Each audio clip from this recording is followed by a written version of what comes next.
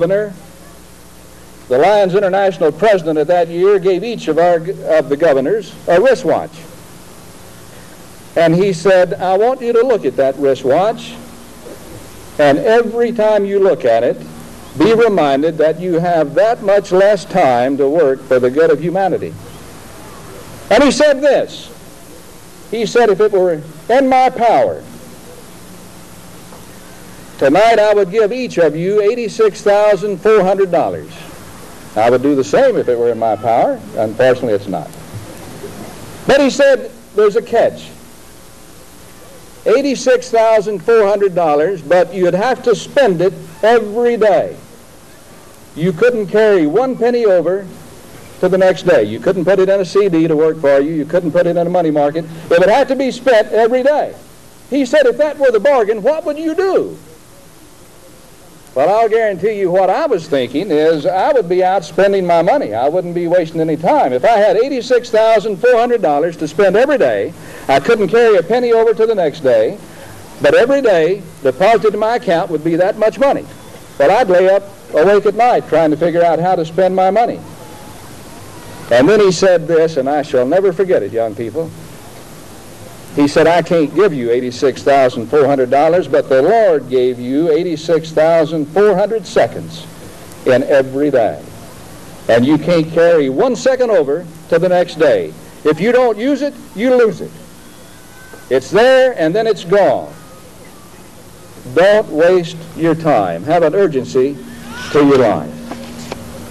Tonight is graduation night, but it's also a time of commencement. They seem to contradict each other. On the one hand, you're graduating. On the other hand, you are commencing. It's a time of hope, but it's also a time of despair. It's a time of excitement, but it's also a time of fear. It's a time for looking back, but it's a time for yearning ahead. Be open to new things and aware of the value of the difference. Avoid routine ruts and look for ways to make the mundane new and lively. Seek out the company of others unlike yourself.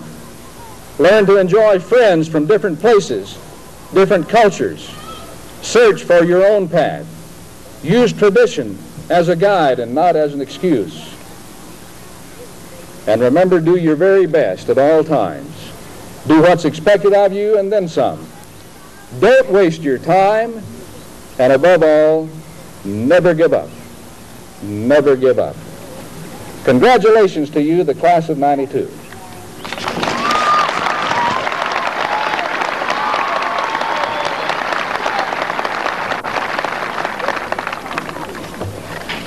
I'd like to take this opportunity to announce the scholarships that these students have gotten for themselves. Some of the scholarships are awarded by the colleges which the students will attend. We're so proud of them for seeking and applying for these scholarships. We know you parents are too. All right, we'll start with Christina Adair. She was awarded the H.O. Clark Memorial Scholarship in the amount of $500. Christina will be attending UTA. Jason Alexander, ITT Technical. He was awarded a full tuition scholarship. Andy Barton received an anonymous scholarship for full tuition for 4 years plus books. Stony Barton, isn't that good? Stony Barton received the Student Council Award for $200 and also the Class of 1980 Scholarship for $500. Jennifer Carter won a scholarship for art at Texas Wesleyan College in the amount of $2,000. Yes. Julie Cashin, cheerleading mascot scholarship, $200. TSTA Benny Joe Davidson scholarship for $1,000.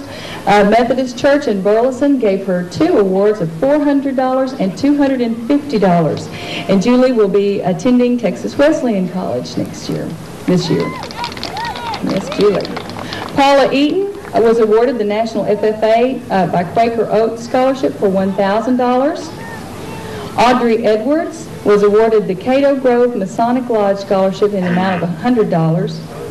David Flutie was awarded the Principal's Vocational Scholarship for the